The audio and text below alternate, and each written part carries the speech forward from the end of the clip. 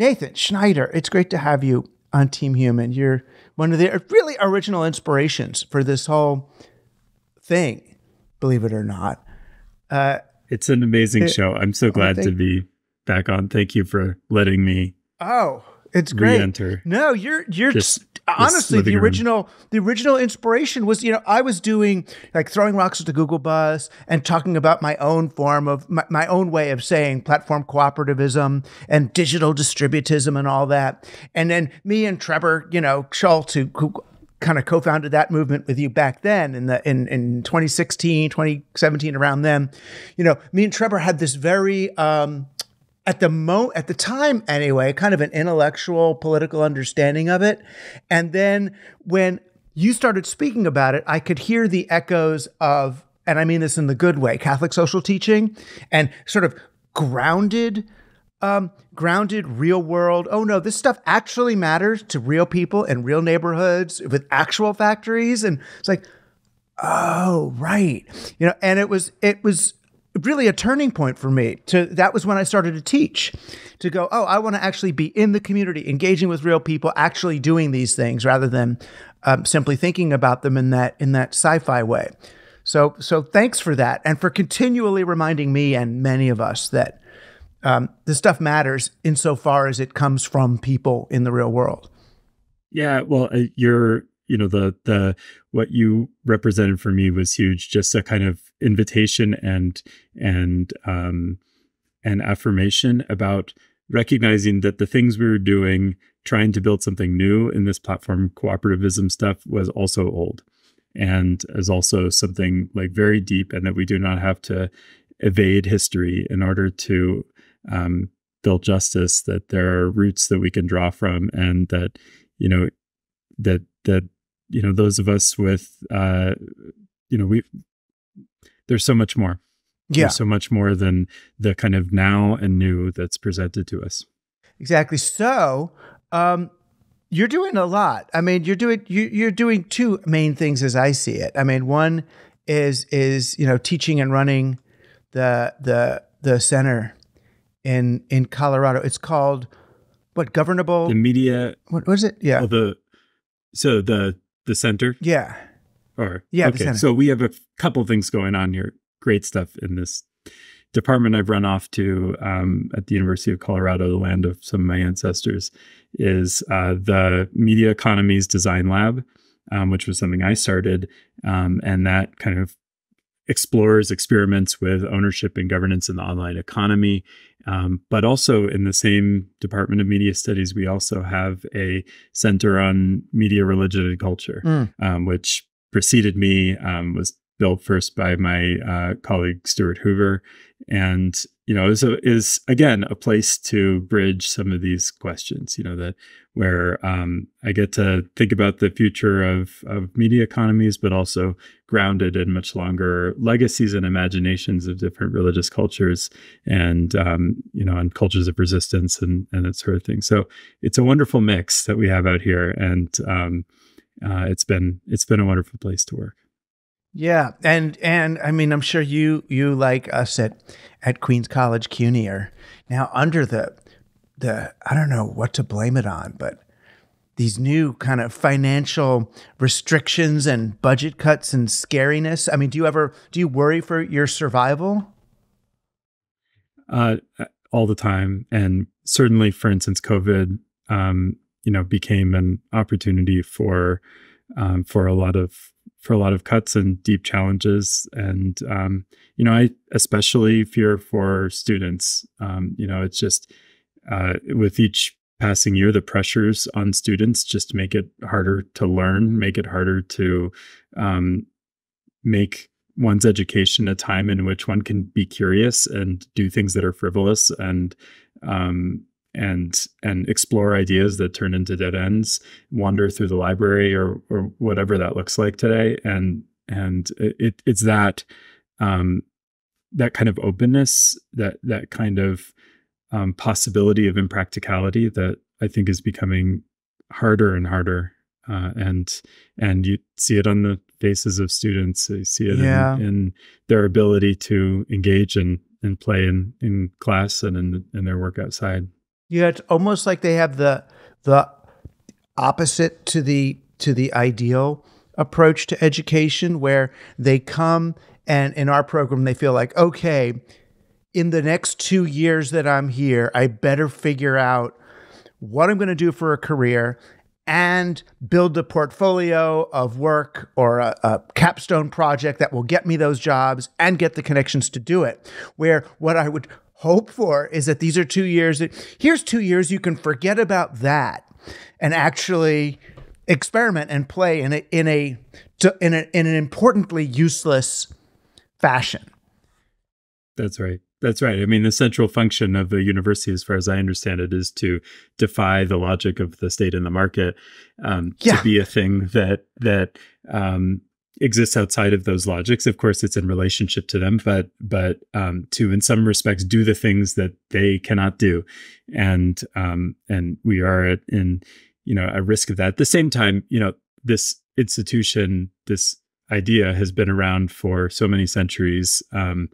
That I also have a certain amount of faith in its ability to reinvent itself and to persist. I think there are always these backlashes and conflicts and challenges and diminution and expansion, and we are in a moment of crisis for sure. But I also have faith in these kinds of protocols and inheritances, that they are in some sense more resilient than we think they are. Yeah. I mean, and you do see it. Even, freshman or sophomore college student, goes into what's left of Queens College Library. And you do see them have, sometimes I saw one, just last semester, some kid in there beholding the stack, of book. And they were like, oh, look at this book next to that one that I was getting. Oh, and look at this one over here. And you could sort of see them pull back and say, wait a minute, there's a whole shelf of stuff that's here of interest to me that I wouldn't have thought of. And you go, yes, that's why you're here. Yes, keep going. So it does happen, Yeah, I need to do more field trips to the stacks. I think that's something that we just need to practice, is just that art of useless time. I know. Well, of course, people know useless time. I mean, it on a screen, so forth. But there's something, there are other, habits of useless time that we need to teach. That maybe we didn't need to teach before, but we need to teach as kind of as part of your wonderful inheritance. Yeah, but I promise, on the first few journeys into the stacks, you will see more vaping and population creation. Which actually happens in the stacks of our library. Then you'll see that first before the academic wonder, but eventually you'll come upon. They go hand in hand. Exactly. What was college for? Well, lest we forget the other two or three main things we did there. I mean, the founding of the University of Paris and these early universities are full of stories of drunken riots and legal battles over damage to townies establishments. I mean, it is the very autonomy that for instance, the origins of the faculty meeting and faculty governance lies in dealing with a particularly noxious and violent student riot in Paris. And my God. We have to make sure to give credit where credit's due. Right. All right. Right. It's the other side of Les Mis, right? The part that there you just see them, just at the barricade. But yeah, it was around. So it's interesting. I mean, what I've been debating with myself lately, and I guess with others, and with you, even though you're not around, but with you as I read your book, Governable Spaces. The AI representation of me that you're debating. My projection. It's an old school projection of you that I'm debating as I read Governable Spaces, Democratic Design for Online Life. And I think I lose most of my arguments. But, in the early internet era, I was very enthusiastic about these technologies. Things like Usenet and the Well were going to help us develop new strategies for government. And we would model what's happening online in the real world, or even use some of these nice little text-based terminals to do stuff. And I came all the way through to the other side now, where I think everything has to happen in real life on the ground by, people have to act like mycelia and have compassion and metabolize each other's trauma together in real space, like Quakers, live or it doesn't count. And the rest of it's crap. I don't know, our local Quaker community now has a screen on the wall with, black rectangle Zoom square, people. And that's what I went once and was like, okay, it's happened. The Zoom meeting hall. The Quaker meeting is on Zoom. It's hybrid. I mean, it's nice for the utility value of the meeting. I can understand it works, but for the creation of rapport and solidarity and the fraternal quality, I don't know. It doesn't quite happen. So when you talk about governable spaces, I mean, it's interesting. You go in two directions, and I kind of want to do both. One of them is how, at least as I read it, is sort of how do we in the real world end up imitating the governance architectures implied by the platforms that we're on. If you live on Facebook and then you kind of expect Facebookification of your decision-making in real life. But then the other way is then how can we take sort of the best features, the most important features of real-life democratic process and then imitate them in an online way? I mean, is that were you sort of feeling that you were working in those two directions at once?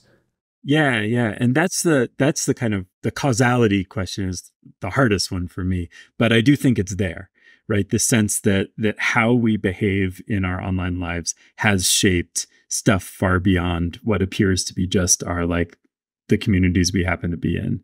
And, my kind of motivation for being inclined to think that comes from a tradition of political thought going back to Alexis de Tocqueville through anti-colonial scholars and activists like C.L.R. James, to the Robert Putnam books and Bowling Alone and this kind of tradition,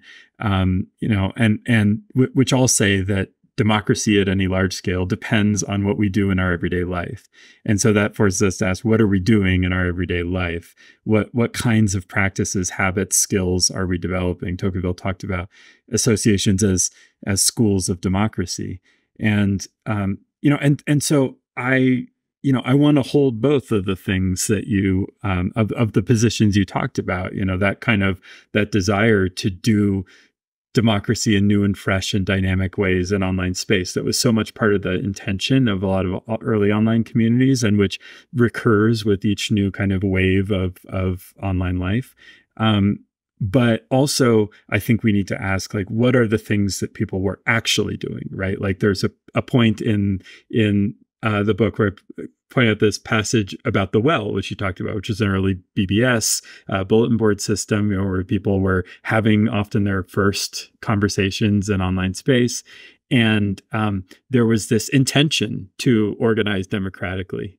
This is what we're going to eventually do. But it for many, many years, it never quite happened. Only after the well's heyday did it actually, after a few different sales of the thing, where it just got bought and sold by people without any user's permission, did it finally end up becoming a kind of co-owned thing by some leading users, something approaching a kind of cooperative, only after the stakes had declined significantly. Well, we didn't think about it. And this goes to your original arguments. Exactly. But we didn't, I guess we didn't think about it partly because we were dumb and partly because it just didn't occur to us to think about it. I mean, I always talk about, I was a raver in the early days. It didn't occur to us that we were claiming public space for our rituals. We were just, there's a parking lot, it wasn't I guess it was private space, but whatever, just put up our speakers and do it. We didn't realize, this is actually a political thing and we're not charging any money. And it was so in the internet, I mean, you point this out. I mean, the early BBSs, the bulletin board services that I was on, one kid owned the computer that we all dialed into. So he was in charge of what happened.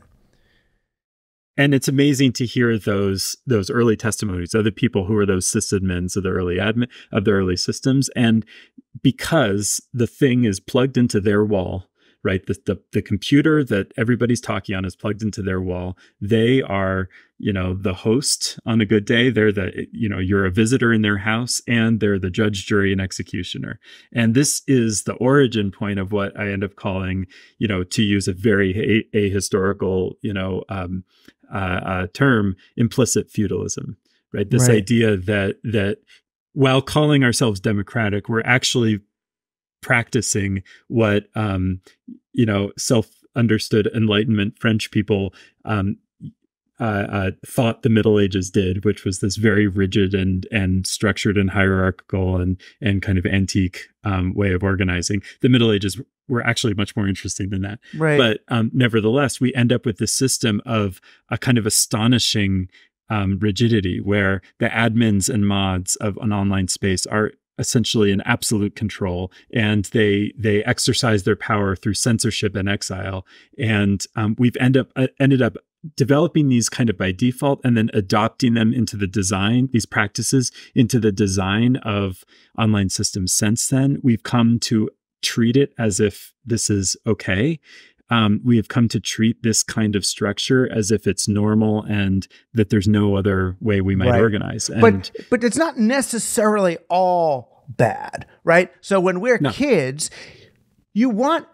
first off, the kid who's running the BBS, who's the sysop, is probably someone who's been teased and ostracized his whole life.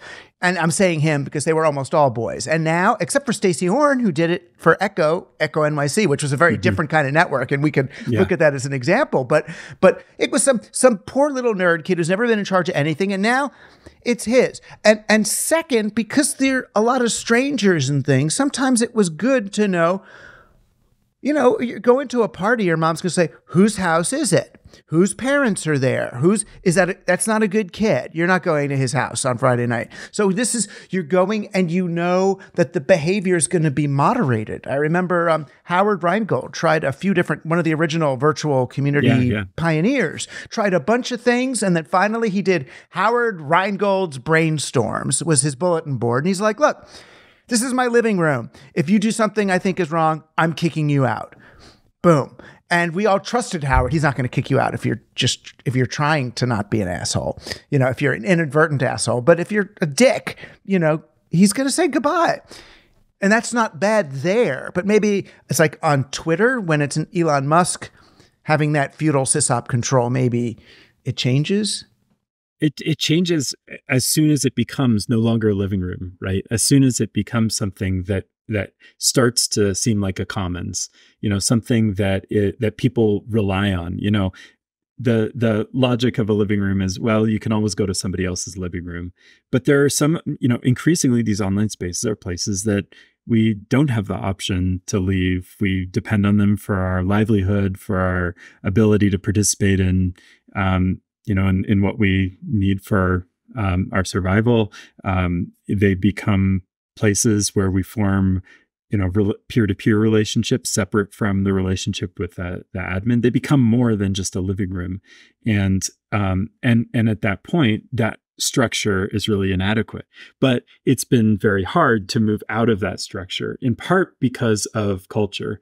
And I think it does come to that question of like, we didn't think of it. Right. And that goes back to, this famous essay by Joe Freeman about the social movements of the 60s, this tyranny of structurelessness, the way in which, people with a certain kind of privilege often do have the tendency to not think about governance structure, just assuming everything will turn out okay. Because it'll turn out okay for them, because they get the power by default, and other people are kind of cut out and they don't even have to think about that and notice that.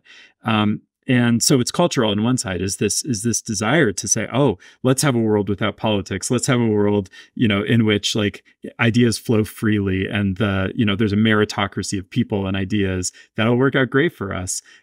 But Joe Freeman back in the early 70s pointed out, no, this actually doesn't work great for a lot of us. And so, there are limitations to that culture, but then it's also a technical thing, independent of that culture, which is to say that, the structure of the early internet, developed as a kind of tool for research institutions funded by the Pentagon to talk to each other, depended on this logic of servers. And servers are always plugged into somebody's wall. And there's always a kind of single point of failure. And there were a bunch of experiments in the early internet. I'm sure you encountered these where people did try to do democratic decision making. I look, for instance, at like Lambda Moo, this kind of crazy online game that had a famous case of virtual sexual assault. Yeah. The Well is another case. A number of these early systems. I know a guy here in Colorado who ran a BBS network that was a kind of democracy, and they actually voted him out. But by and large, what people discovered was, hey, wait a second, at the end of the day, I own the server. I can unplug it when I want. I have the legal liability for the server sitting in my house. So I really need to have that control. And so all the technical systems were kind of built to reinforce that idea that the norm should be, one person or entity has absolute control. And this this kind of technical bias plus the cultural bias, plus then eventually, hey, we can make a lot of money off of this idea of central control over servers, start reinforcing each other. And the pattern becomes so ubiquitous that we don't think anything else is possible. And then, the critical moment for me in writing this book was talking to my mother about her garden club, right?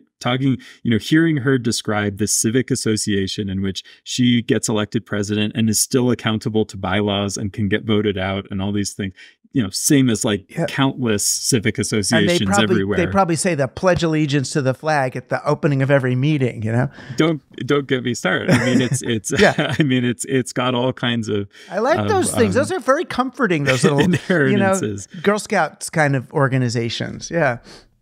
But the very fact that would be a default in something like a garden club, and that those defaults are almost universally unavailable in online spaces, that we would have bylaws, that even the power holders would be accountable to some kind of rule, is so foreign to how we think about online space. Right. Well, they're startups. It's IP. This is ownership and domination. They're trying to create monopolies. It's a different set of goals.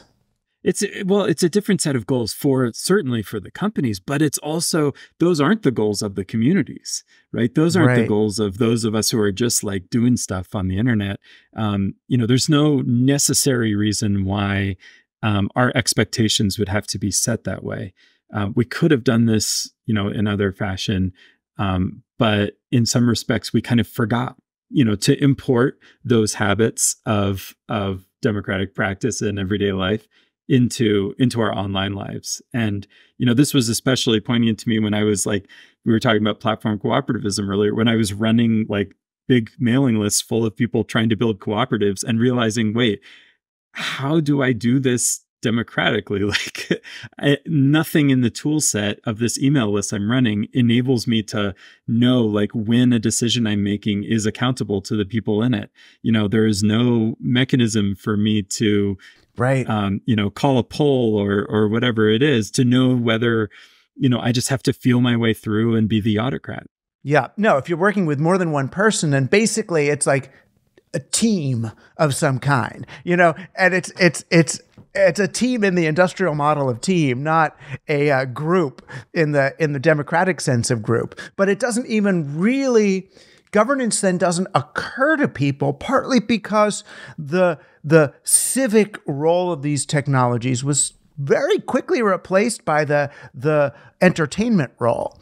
It's like, how long did public access television, remember, to get a cable contract, the company would have to give 2 channels to the community, and it was just blank most of the time. No one sees that opportunity for local media. And the same with the internet, which may have once been about civics. It's weird. For me, the turning point, and I look at your book in some way, because I'm egotistical, as a bookend to my own open source democracy, which is this book I wrote in during the Howard Dean campaign, which was the first one to sort of make use of the internet for politics. But those were the days. Yeah, but my problem, what I was yelling about then was, oh, great, you're using the internet to raise money. for your campaign to do sort of an early version of Kickstarter for your campaign. And Obama, you're going to go use it too in that sort of way. But then nobody was looking at the follow. Well, that's not, the internet's not here to help you raise money, or at least not only, it's here to then help you govern. What about using the net's possibility to actually create civic spaces? And it felt like that was the real possibility for an open source democracy, would be a participatory. But I guess what I didn't realize was the reason why that didn't really happen was because whatever the biases of the technology, the biases of the actual platforms most people used were not towards civic participation. They looked very little like Usenet. Yeah, and I mean, I wouldn't dismiss like the educational or the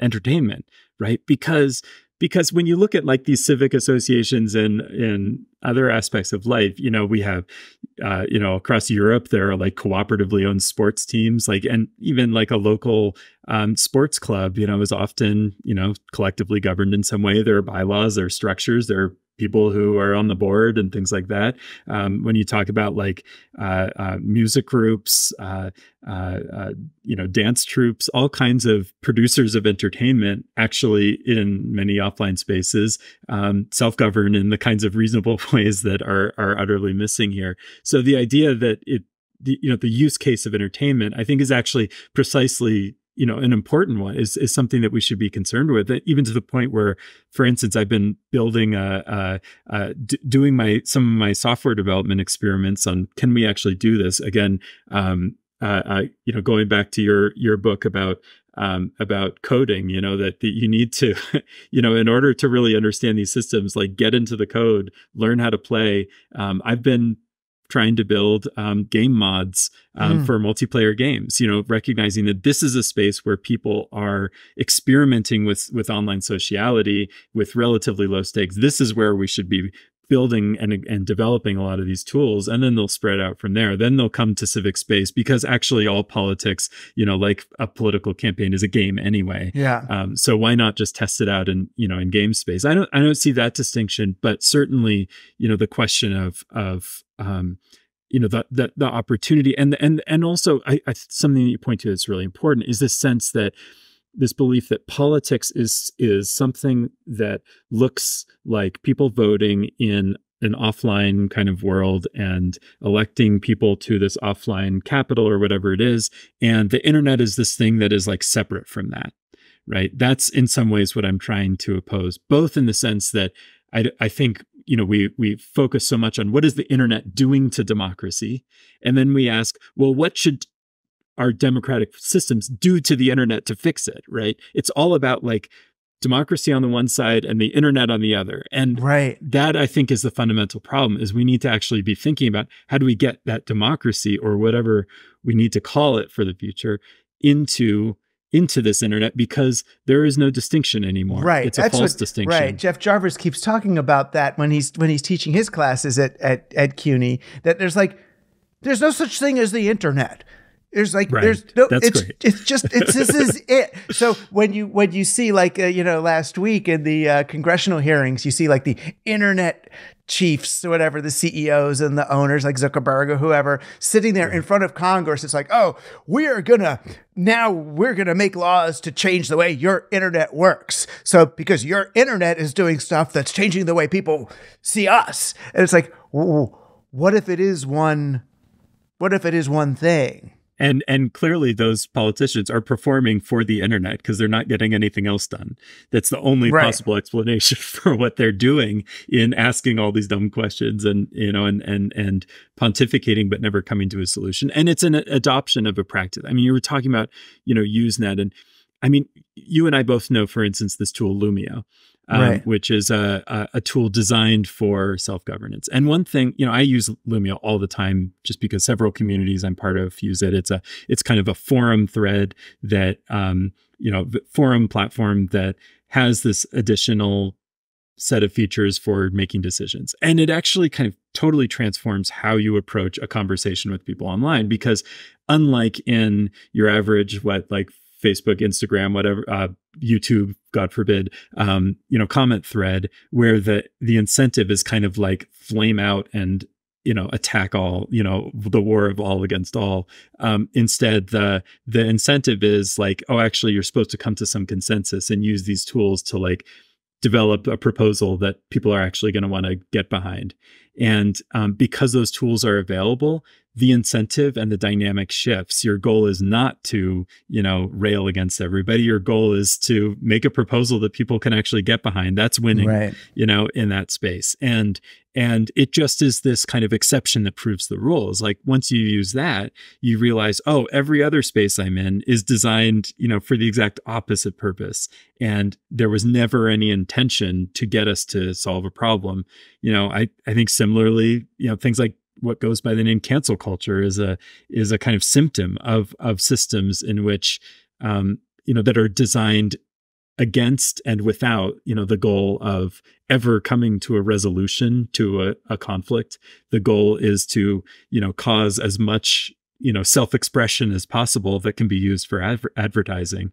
The second you start designing systems for actually solving problems, I think those kinds of behaviors, would become less appealing. You'd have alternatives to them at least. Right. Because part of the online, the quest for an ever more granular online identity, helps engender this notion that politics is about getting to the essence of your true, most honest self-expression, where that kind of doesn't matter. It's like, what if you're instead incentivized? How do we stop violence? Like, there's like, you know what I mean? And it may or may not involve other people knowing who and what you are and stand for, which is different.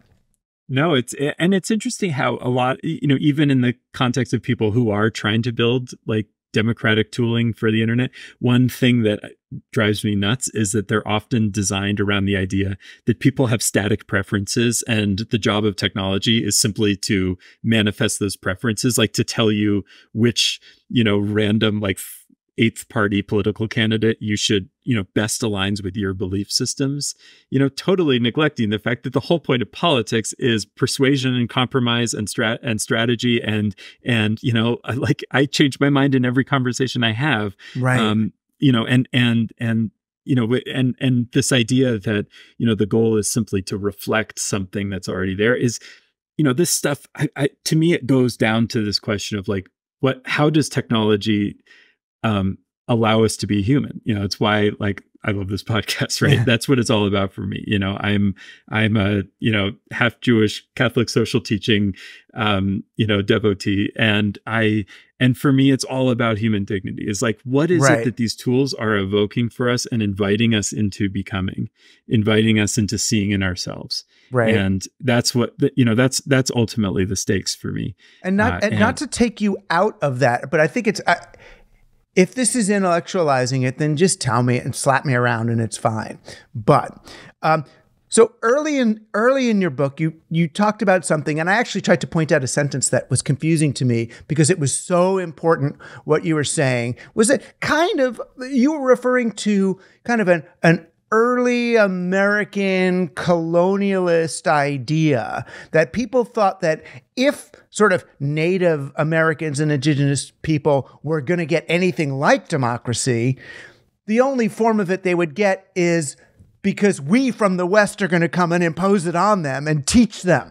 So there's this sort of Enlightenment understanding of democracy as this sort of ideal that comes from sort of platonically educated elites that we understand now democracy, this great thing from the heavens, and we're going to bring it down to you. And I think even today, there's this sense that imposed Enlightenment democracy is this kind of Zionism, technocracy, globalism, European imposition of artificial idealistic frameworks on real people. And there's another, not that it is, but I guess it can fall into that trap, which is why I feel like you're suggesting that there is almost more like what David Graeber describes in that great book with all those different worlds, all those different civilizations finding different forms of democracy, that there's kind of a more natural, bottom-up, pro-human participatory democracy that can emerge from an appropriately kind of curated or I don't even want to say educated, nurtured community. And I love that book, The Dawn of Everything, on the Graeber and Wengrow book. I read it while I was writing this one, and churned through it in 3 days, and could have read it 3 more times over. It's not because and I think there's a lot to be critiqued there and so forth, but there are a couple things that are so vital to what you're saying. One is that it tells a story of the Enlightenment as emerging through encounter, right? Not through a single culture discovering something, which was nonsense because, again, the Middle Ages were full of really interesting democratic structures. For instance, I think of a case like of a town called Lucca in Italy, where they had a statue of Jesus Christ as the king of the town, so that none of the nobles could become king. Right? They had all kinds of clever ways of keeping power in check. But that encounter with indigenous communities, Wengrow and Graeber argue, was really like the wellspring of beginning to be able to articulate democracy in a modern sense. And what I just love about that book too is the variety, is that sense, that argument that human beings have lots of ways to self-govern. And out of that, reading that book, a colleague and I, Federica Carugati, who's a political scientist, started this project called Governance Archaeology, where we started more systematically cataloging, diverse practices of self-governance throughout history around the world, and starting to develop partnerships with communities that are stewards of these practices. Because we believe that it is deeply important to have access to a much broader range of repertoires. And that to me is the dream, right? Is to of online spaces, is to be able to have this low cost space of experimentation with lots of different governance practices and possibilities, because we're able to start and stop and morph these things much more easily than we can, with territorial governments. And so we can stop confusing democracy with the US Constitution or whatever. We can instead recognize this has to be an ongoing and evolving tradition, in conversation with a much wider range of legacies that we can draw on. And, I think of like Jefferson's library, right? It's such a crucial thing. It's the founding library, the set of books that started the Library of Congress, ended up getting burned down, blah, blah, blah. But it is this signal of, it's full of books about ancient Greece and Rome, right? And it's him kind of trying to attach the government he wanted to build to this particular legacy. And every time we build something new, we are drawing from a repertoire of what we think we respect in the past. Of course, he didn't have books about, the indigenous cultures that he was also borrowing ideas from, but and at the same time denigrating and trying to destroy. But we need to be intentional today about our repertoires of the past, our understanding of the past, even while we open the door to the future. And the past, I think, from my mother's garden club to, so many different habits of governance around the world, when you contrast them to what we do in online space, it's embarrassing.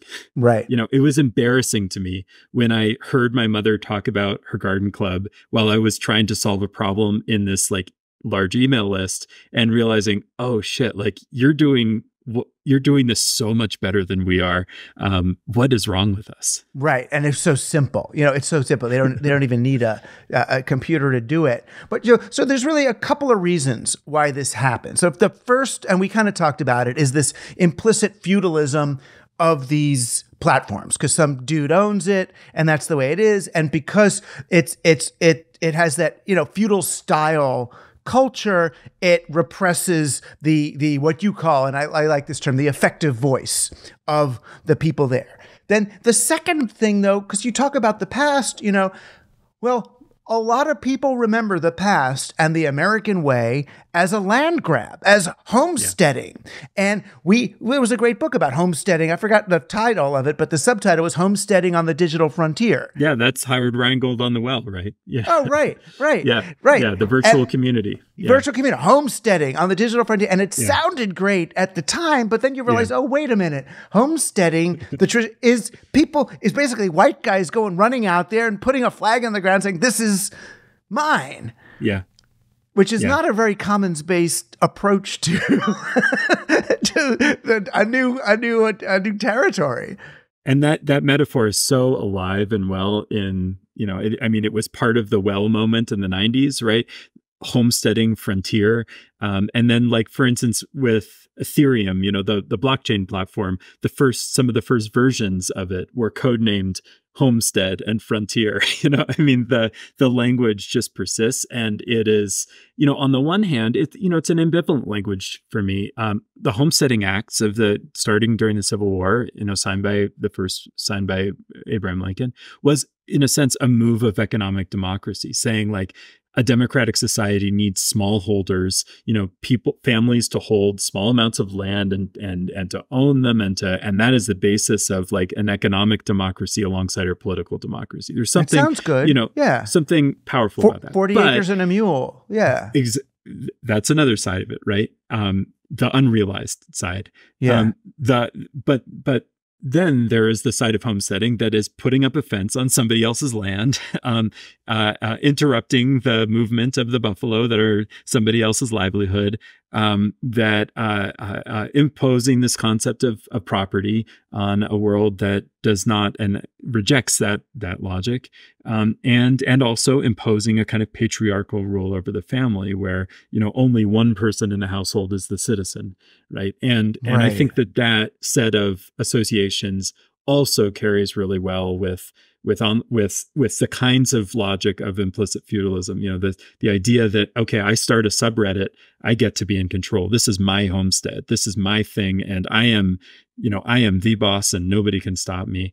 And I contrast this to this idea from bell hooks of the home place, which is the kinds of spaces that people in that same time period made, especially Black women, homes that were liberating and counter to a world of oppression. They were a space of liberation where people could be human in an inhuman society. And what I like about that is it gives some credit. What I don't want to say with implicit feudalism is because the technical systems constrain our governance possibilities, that people aren't then doing cool things anyway. And I think there's so many home places around the internet. We know that we all have our home places, the places that, despite, the fact that they're on platforms run by, the kind of Antichrist or whatever, they still are places that we are able to find power. There's nooks and crannies. It's all fine. Exactly. But as a kid, I smoked my best dope behind the 7-Eleven too. Right. And that's some evil corporation, right? We find our nooks. I mean, dope now that would be utterly rejected as not even dope, I'm sure, by today's standards. But right, there were these nooks and crannies. So you're on Discord, and it's like, well, so then someone's going to come and yell at me and say, oh, well, Discord may be owned by this, or I've got something on Substack, and they're telling me, oh, no, you can't be there because that's the platform for Nazis, so I got to leave. And it's like, but I got there's a nice little nook or cranny of little Team Human people, and we're talking, and we have to have a language for that. I mean, we have to recognize we're, to put it in religious terms again, we're living in the fall. Like there's no safe place here, and I can be very lonely, like running Linux and which I do, and all the things I do, but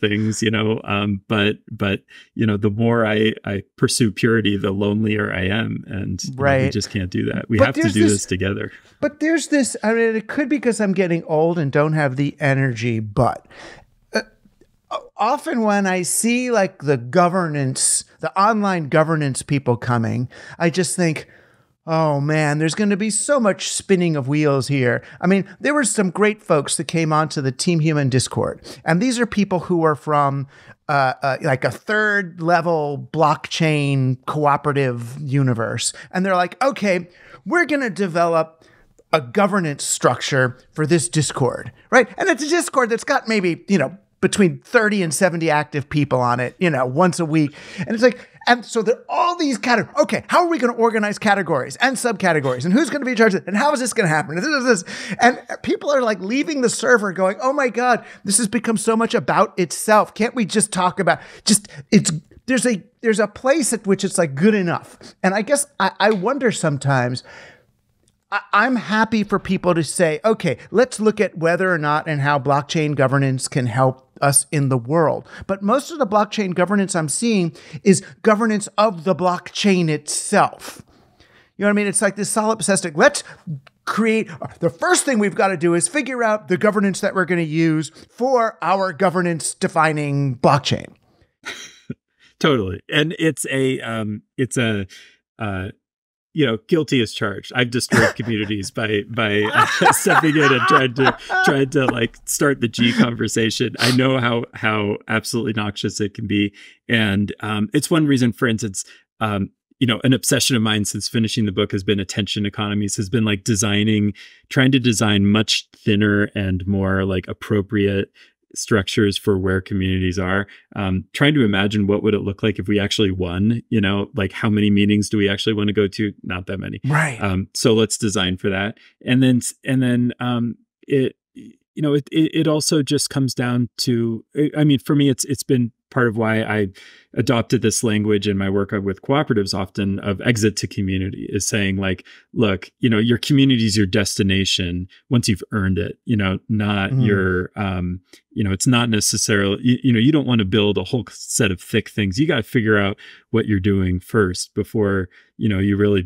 spend all this time building complex structures. But there is this, since you brought up blockchain, I want to kind of to point to that, because I do think there's something important there that I cling to, even as like the Rome is burning in the most noxious just sort of way. Just because people are using it for NFT rug pulls doesn't mean there's not something in blockchain, whether it's the authentication. I don't think it's necessarily mining and tokens, but some kind of public record-y thing could be cool. And to me, what's interesting about it is that it resists. It is an opportunity to actually change the subject from that server-centric network structure, right? That has fed and fueled implicit feudalism. A blockchain is many, many things, but by default, it is user-governed, right? The people who are nodes on the network generally have some kind of power over that network. Is it though? That's the thing. I mean, yes, in theory they are, but I'm in so many of these conversations, great people, super smart people, Amber Case and all those folks who really think about this. And it seems to me like the dream they have is to somehow they set this thing on automatic, that you let go and then it runs things somehow, rather than the people. And it's almost like I'd rather Howard Rheingold run it than a blockchain. And I think that's one of the deep debates, right? In that particular world is it's often a kind of Bitcoin versus Ethereum debate, but it goes deeper than that, is this question of the people who want this to ultimately come down to people and the people who want it ultimately to come down to like the machine. And they're kind of like the neo gold standard people, right? I mean, this is an old debate. They're both expressed way too extreme as well. Yeah, so it's like we talk about people, you'll get like Elon Musk saying, "Oh, we need direct democracy. Everyone's going to vote on everything on Mars, only on Mars, not in my factory." Right? Yeah. But no, I mean, this is the same debate that people were having in the 1890s over the gold standard and all this stuff. I mean, we've been through this, but it is the case that even despite even though the dominant forces in the blockchain crypto world have been all about financialization and this kind of libertarian dream space and all this stuff, just because of the structure of the technology, it has produced like an influx of people actually trying to build technologies for collective governance and collective decision making in online space using online things that has not happened before. You can find like a few, source code bits here and there from like voting systems in the BBS era. Very few. There are like many platforms that people have built for collective governance of blockchains. And this is just, this was totally skipped. This was never part of Web 2. This was never really part of Web 1. And because of the structure of this network that does at some point ask for some kind of consensus to occur in order to change the behavior of the code, suddenly this governance becomes a problem. It becomes something that people have to figure out. And it in a sense, it demonstrates what I'm talking about, which is that we are, we've adopted network designs that have kind of kicked the can on the question of governance and essentially deferred it to whoever has the most power in the world outside, rather than having governance built into the systems themselves. And for all the like evil that blockchains have done in the world, I think we have to see that fact that having a different kind of network structure actually can open doors for explorations of governance in a way that that our existing dominant network structures have inhibited. So then you're saying a structure that would be based on what we learn from the blockchain, or that somehow blockchain would be involved in the way like a nation like the US governs itself? What's interesting to me is less what a nation like the US governs itself, because I think, or how it governs itself. There might be ways in which like cryptographic verification or something like that could be useful in making votes more trustworthy. But what's interesting to me about blockchains is that they create network native institutions, institutions that do not rely on government power to do things. So, two of the applications that people have used blockchains for, one is currency. Another is incorporating essentially organizations. Those are two things that presently we rely on governments and essentially militaries and police forces to do. And blockchains do those things, but in a different way. They do it in a way that relies on the network, on computing, on economic dynamics. And that to me opens a door.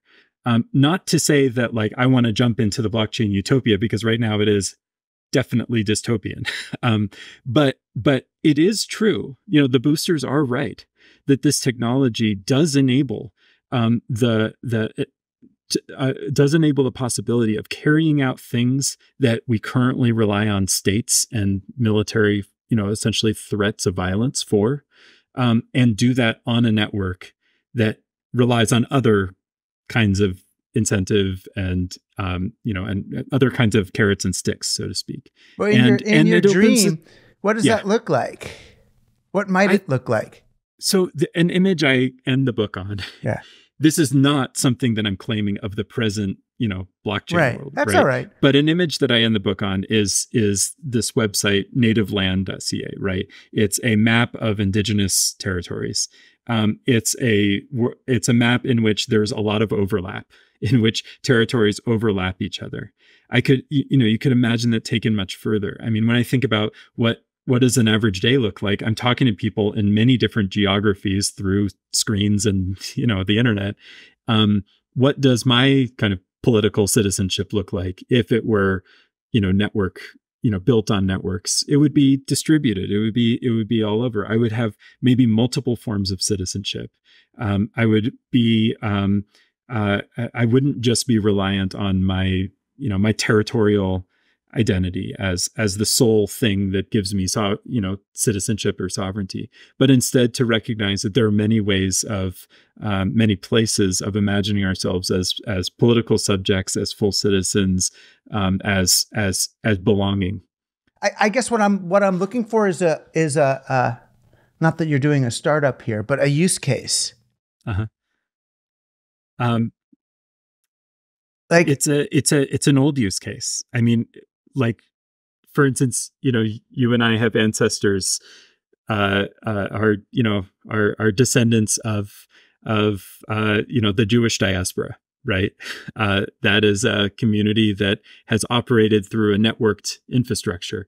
It is a networked people, right? As much as even like the nation state of Israel tries to claim, now there is one place. No, it's a networked people. And there are many, many networked people. And there are many other ways to be a networked person. There have also been, for instance, people who see their primary identity as being with an order. I'm a Franciscan. Okay. I don't care what country I'm in. 99% of my behavior is governed by the fact that I'm a, Franciscan friar or, a Benedictine monk or, a Theravada Buddhist practitioner. These kinds of networked identities have been with us, throughout human history.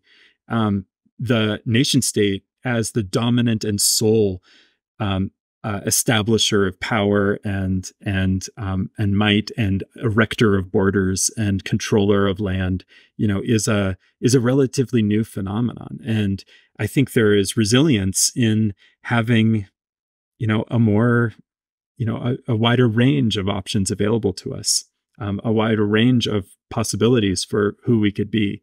And I think there is a really dangerous side to this. I mean, like there's this idea out of like, startup land of a network state, which is essentially a startup nation, built by venture capital for profit. Let's replace the state with venture capital. That's a very, very real, that's kind of the dominant, driving imagination, for a lot of people in these contexts. And, what I'm trying to point to is a sense in which I think they're interested in something that's real. Like, I don't think it's here now, but I think it is, there's something about that that we're maybe going toward. And if that's the case, we need to have alternative imaginations other than, the mold of the startup, as the way in which we imagine these other ways of being. Yeah. I mean, I guess there's a sense of relief for people in that. If we could just follow Musk or Thiel or somebody and they'll let them run the show. Exactly. I mean, and to be fair, part of me, not that I want them to do it, I would love there just to be a mayor in my town who makes the decisions and just I want to agree with them most of the time. Yeah. Good enough. Totally. I don't want to be constantly like AI examined for my preferences or forced to contend. I mean, most issues, like we should just be able to kind of, trust each other. Yes. I want a proxy to someone who knows better than me. But I guess, and it was Jefferson talked about this too. There's some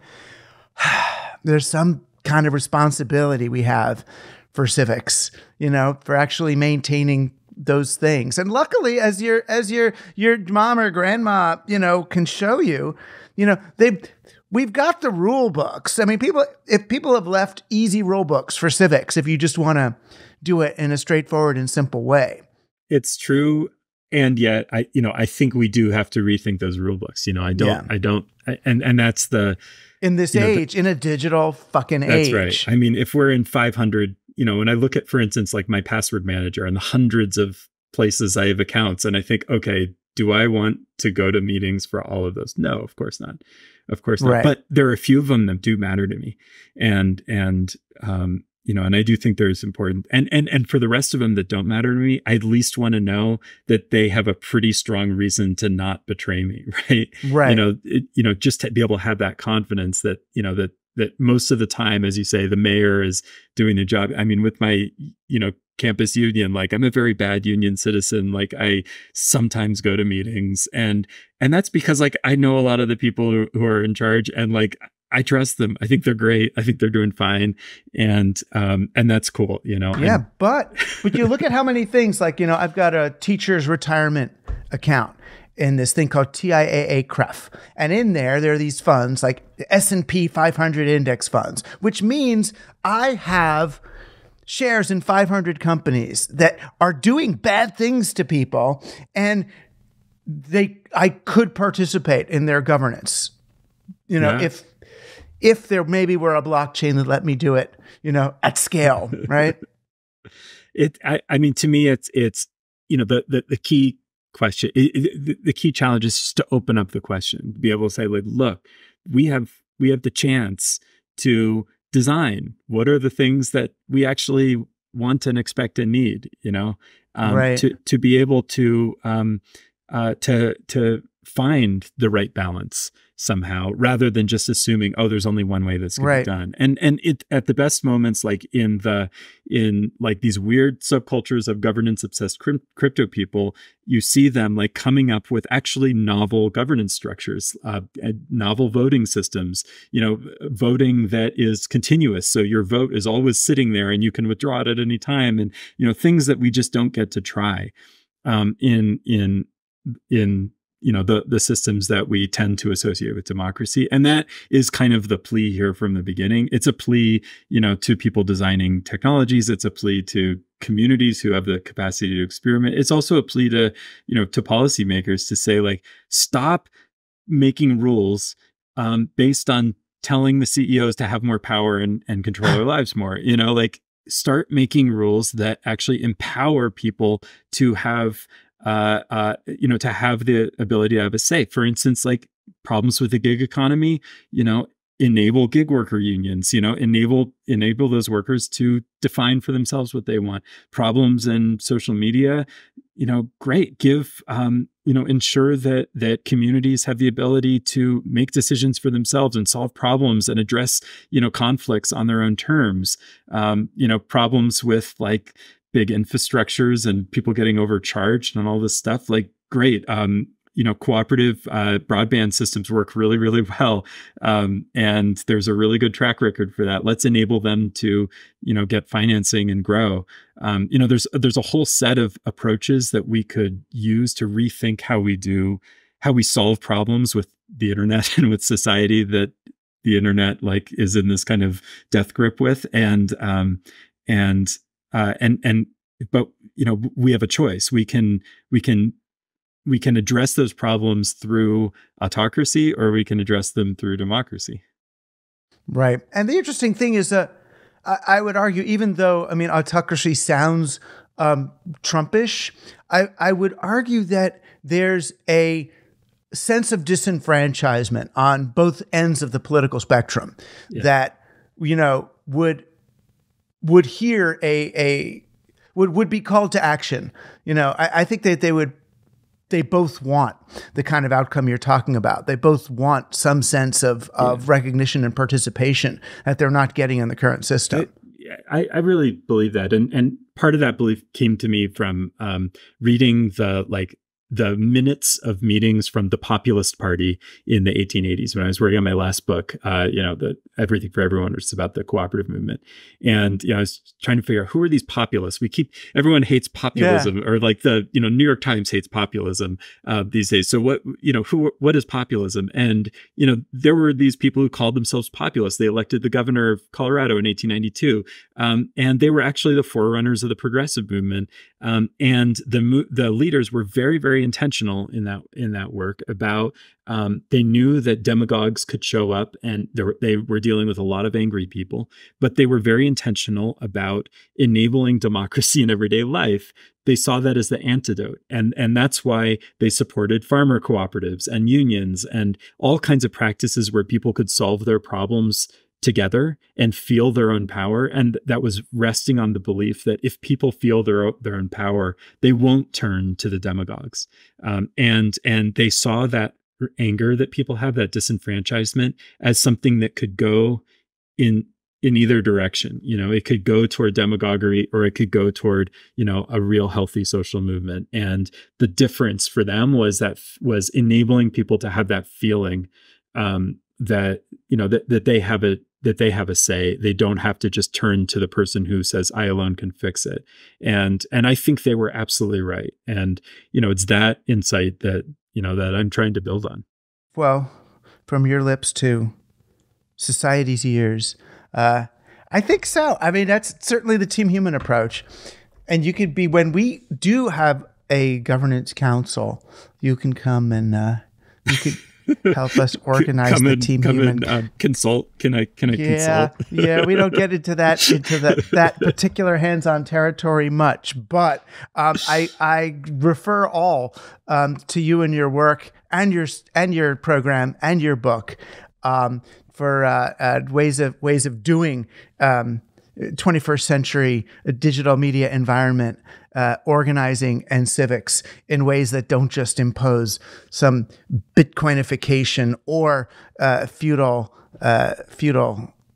digital empire and entertainment and sports and games. Don't forget that. Yeah. When I was saying entertainment, I kind of meant the reality TV entertainment of digital, that people don't look at their computers as ways to type and participate anymore, but just a way to look at videos. You know, the consumption politics. Yeah, right. That it's the television environment more than the digital one. If we got to really embrace the possibilities of this again. But hopefully we will. There's still time, right? There's time. I think there's some time. But it's I think it's sticky. I mean, the world is, it depends who there's time for. I mean, like the Earth will be around for a while. The question is whether it'll let us stay on it, right. And that's where the clock is ticking, and it's it's up to our ability to like figure out how to do some basic things that we can't seem to figure out how to do right now. And that's another crucial thing for me in this is like, we're really failing at making some basic decisions that we need to make to survive. Well, it's time to start making them, whether it's Lumio or Polis or the next great platform. I'll be there. I'll sign the user agreement. And, well, yeah, it won't be a tool, but it's I do I fall for the solutionism. I fall for the hope that I love a new app. I fall for the dream that all we need is just that thing to come in and fix this. But right, they figured it out. Yeah, but thankfully I'm part of a department full of smart people who constantly remind me of the cardinal sin of media studies, which is technological determinism. Yeah, well, that is our sin. I know it's an easy way to see things sometimes, but I know. But it's not the Team Human way. It's not the Team Human way. No. Well, thank you though. Thank you for being on Team Human. Thank you for your work. Good luck with this book and your continuing efforts to bring some sanity, clarity, and goodness to our civic and technological worlds. Yeah, what you said. Thank you for yours. Yeah. All right, everybody, get this book or steal it, which is fine. No, it's not free. Civic. It's free. It's free. It's free. It's free. Open access. You can download it after February 27th, and pretend you're stealing it. If you get that, if it gives you a little thrill, it's fine. Yeah, Governable I'm Spaces. sure you can get it off of an illegal site, even though you can also download it off of UC right. Press. And they have these beautiful editions online. Yeah, it's great. But yeah, if it feels better to you, you could totally steal it. Excellent. Whatever works. All right. I know if you're in the Avi Hoffman thing, if you got to steal it, just go somewhere and steal it. But you could have it for free. It's all good. All right. Thanks, Nathan. Thank you, Doug.